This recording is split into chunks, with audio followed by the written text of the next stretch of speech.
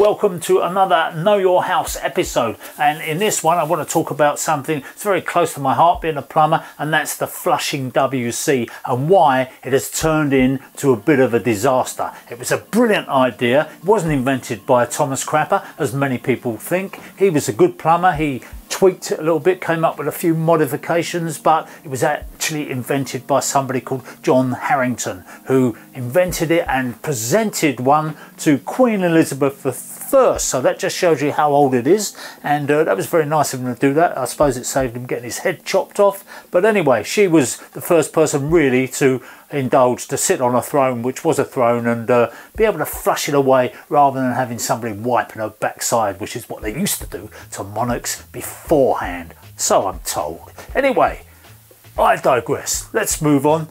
Well, let's look at what we call the water waste preventer. Now, the water waste preventer is really the posh name that we learnt in college for the flushing WC, or the loo cistern, or whatever you want to call it. Now, this is something that may be familiar to any of you who are about my age, but a lot of you younger ones have probably never seen anything like this. They called it the thunderbox, and what you had here was an arm and a very strange thing called a chain, and you used to do whatever you were going to do, and then when you finished you'd pull that chain, give it a good old yank, and inside here they had a bell. It was just a cast iron bell, and in here was a pipe. So the level was controlled by the ball valve, the water coming in. The level was set so that that water would sit just below that open pipe, which was up there. And when you flushed it with this chain here, what you would find is that the bell would lift up on this arm, and with it would draw up some water, because there's a vacuum there basically, and that water would cascade into there, down the pipe and into the loo. And obviously you let go of the chain and the bell went back down, but because there was a gap at the bottom here, the water that was in there would continue to go down into the loo up to the point where it reached the bottom there, and you would get a little suck of air, and that would break the siphon. You would hear that lovely when it had finished. So you got clang first of all as the old cast iron bell went up, and then when it had finished doing its flush. Now that was great because it had 2 gallons of water in it, and it meant that you couldn't get any more than 2 gallons going into the loo. So rather than just turning on a tap and just judging for yourself how much water you need, this had automatically set the volume of water, and it really was the beginning of something very, very good. Over here you had a overflow pipe, and if the water rose above there,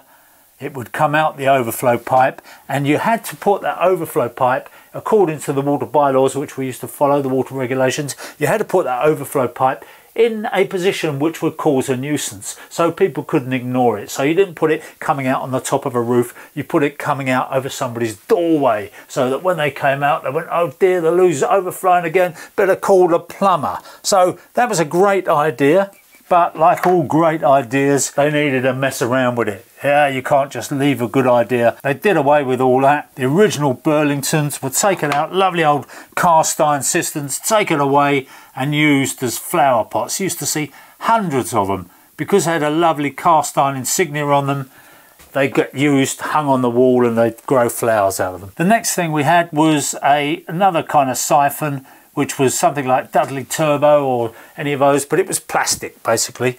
And in here we had a plunger, and that plunger, again still with the chain on it, and the plunger would lift a bit of water up, and that water would cascade down there and do the same job as that big cast iron siphon, just a little bit lighter, a little bit cheaper. And in the bottom of that plunger was often round and just had some big holes in it like that, and on the bottom of that plunger was a piece of polythene that just was exactly the same size, or a piece of rubber back in the day. It was exactly the same size as the plunger itself. If you looked at it from the side, you would see a plunger disc like that with holes in it like that, and the water would be lifted up because the polythene would be sat down, so the water would be lifted up there. It would go over the top into here and begin the siphon action. Now that polythene would then lift up at both sides, what some people would call a flat valve or diaphragm or whatever, but it would mean that all the rest of the water could carry on with the siphon up until that point where again it sucked in air. So a variation on a theme, a great idea, and that was not too bad, apart from the fact that that polythene on there would wear out and you'd have to get a plumber in to change it over. But that was a regular job for me to go and do those. And then of course they decided they didn't want these great thunder boxes with these very efficient flushes which cascaded down and really did a great job. Fashion dictated that people wanted a low level one. So the flush pipe wasn't as long, but you still had the same arrangement here. And then we did away with the chain and we put a little lever on here, a little handle, and then that pushed the plunger up, lifted the plunger up. Same idea, same thing happened. Not bad, but of course it's lower, so you're not going to get such a good flush as you used to in the past. And people say, oh, it doesn't seem to flush like it used to. You say, well, it wouldn't. It used to be up there and now it's down here. So think about it, it's gravity, Isaac Newton and all that. So the next thing they did, because they weren't content with that, got to get rid of that nasty flush pipe, the next thing they did was what we call the close coupled cistern here. Still the same idea, still doing exactly the same thing as the last one, but of course it's even lower. So the flush is even less, so they increased the volume to make it work better, but it didn't have the same power. It wasn't as good, but it's progress. That's what people wanted. They wanted it all nice and tickety-boo, nice and low and sleek and, well, I don't know. Anyway, they hadn't finished yet. Don't forget, we're still talking about water waste prevention. The prevention of wasting water, if you like. The next thing they decided to do, for reasons unknown, well actually I'll tell you why they did it, because they thought they could save even more water. And what they did is they did away with the siphon and they just had a hole in the bottom of the cistern with a kind of a disc and a plunger thing on the top of it, a bung if you like. All that was basically doing, and again because they didn't want to have a lever now, so they're going to have a button on the front here. And the idea was that you pressed the button, it lifted the plunger up and it allowed water to come down into the cistern and flush it away. Now, the idea of this, which had hitherto been illegal, it was used in the continent, it was used in America, but the British said, no, we don't want that because that's not a very good design. We want our old siphon. But in the end, this won the day, probably because of the EU and because they had to standardise the design. But whatever it was, there it was. We had this affair here. Now, what it allowed them to do was to choose whether you had a full flush of 6 litres or whether you had a reduced flush of, say, 4.5 or 3. I can't remember exactly.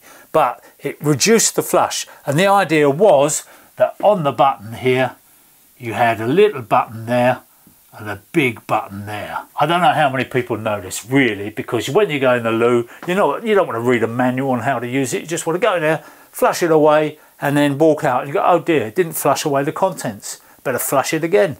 Oh dear, still hasn't. Oh, what you're supposed to do is you're supposed to flush the big button when you have a poo and the small button when you have a piss. But nobody put that on the buttons. They just thought you would deduce it by your own sort of savvy. Oh yeah, I've done a big one or I've done a small one. So what we then had is we had flush panels, very nice looking affairs. So we would have a small one here and a big one here.